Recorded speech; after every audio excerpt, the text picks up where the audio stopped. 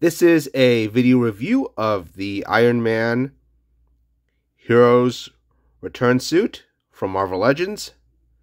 As you can see, I've got the figure, his extra hands, and the blast effect parts next to him. Take a look at the box. We see a picture of the figure on the front. This picture of a Build-A-Figure on the side.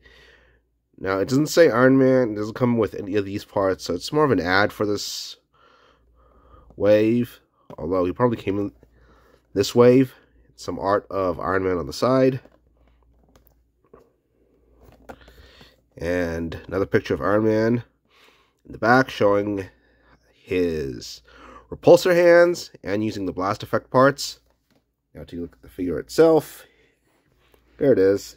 This is a much newer design than the Iron Man 1.0 I showed earlier.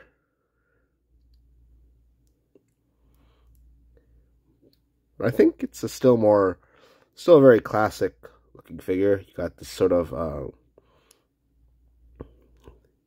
got these pointy parts of the mask pointing out. It's gold on the thighs and the bicep, just like many of the classic Iron Man armors.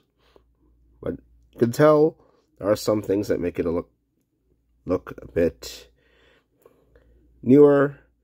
Noticeably, these shoulder pads, like the design of this arc reactor. And these shoulder pads still got a lot of musculature.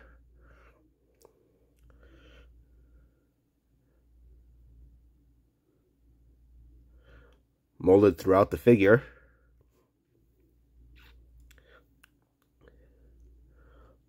Like these gold panel lines on the gauntlets. The knee pads look nice. And you see here you got on the back, it's sort of a symbol. The front, it's almost kind of like a Superman logo, but without the S inside. I like this these gold panel lines on the back of the boots too. Overall, it's a very slightly more modern version of the classic Iron Man suit.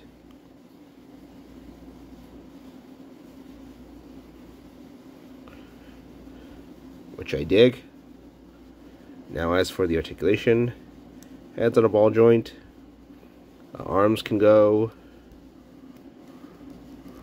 around. The shoulders are actually attached to the shoulder pads are actually attached to the bicep, so actually go all the way around.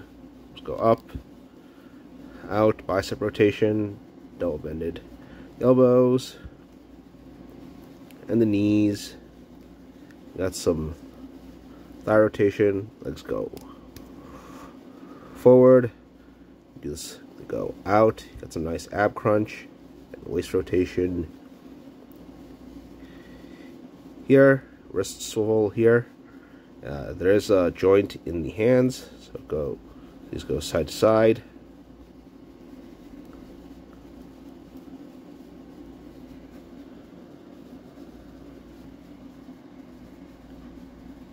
Now for a size comparison, here he is next to the Iron Man Hot Toys Mark 7. I know it's kind of... Actually, it is unfair to compare a $500 Iron Man Hot Toys figure next to a $25 Marvel Legends.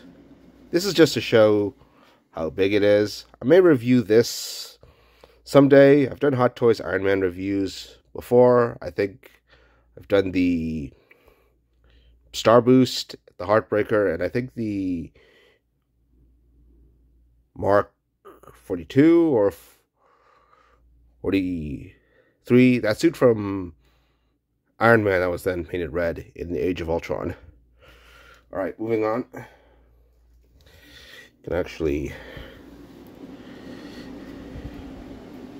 Attach these repulsor hands on here.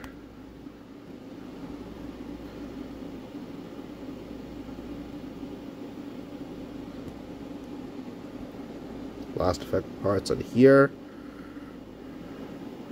Put them on the boots, which is pretty awesome. Unfortunately, there's no wrist swivel in these hands. It looks like these still have the pins in the sides, unlike that previous Ironman figure, so I think this is using a lot of old parts. I'm actually really interested in collecting these Ironman Marvel Legends figures because I want to make a Hall of Armor with the Marvel Legends figures. Looks pretty cool with the blast effect parts, even if without the wrist.